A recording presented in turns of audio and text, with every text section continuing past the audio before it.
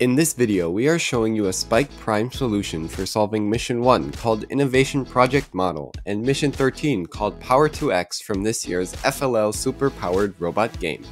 And we are showing you a solution for Mission 15, Rechargeable Battery with the EV3. These three missions are all very simple. The Innovation Project Model and Power 2X missions can be easily solved at the same time. In Mission 1, points are awarded if your Innovation Project Model meets the building requirements per the rulebook and is at least partially placed in the hydrogen plant target area, which is the large oval in the middle of the field.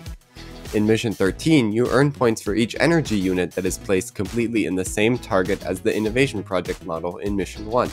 And in Mission 15, you score points for each energy unit that is completely in the Rechargeable Battery target area, which is the rounded rectangle next to the toy factory. Our Spike Prime attachment for Missions 1 and 13 is a rigid attachment with two axles sticking out of the front. The axles keep the Innovation Project Model and the energy units from rolling away on the mat as the robot pushes them across the playing field.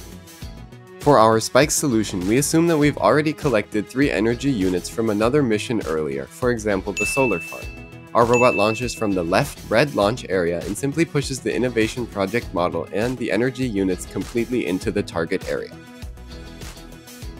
For solving Mission 15, Rechargeable Battery with our EV3, we simply use the bumper attachment that we have shown you in some of our other videos.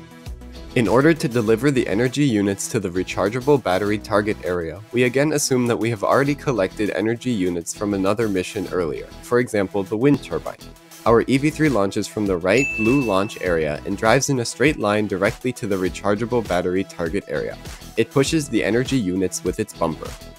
If your innovation model is built from at least 2 white Lego pieces and measures 4 Lego studs in one direction and is placed at least partially in the hydrogen target area, you can earn 10 points from Mission 1. For every energy unit that is completely in the hydrogen plant target area at the end of the match, you score 5 points each. However, you only get points for a maximum of 3 energy units, so 15 points. This means that it's not worth to place more than 3 energy units here. Combined, you can achieve a total of 25 points for Missions 1 and 13.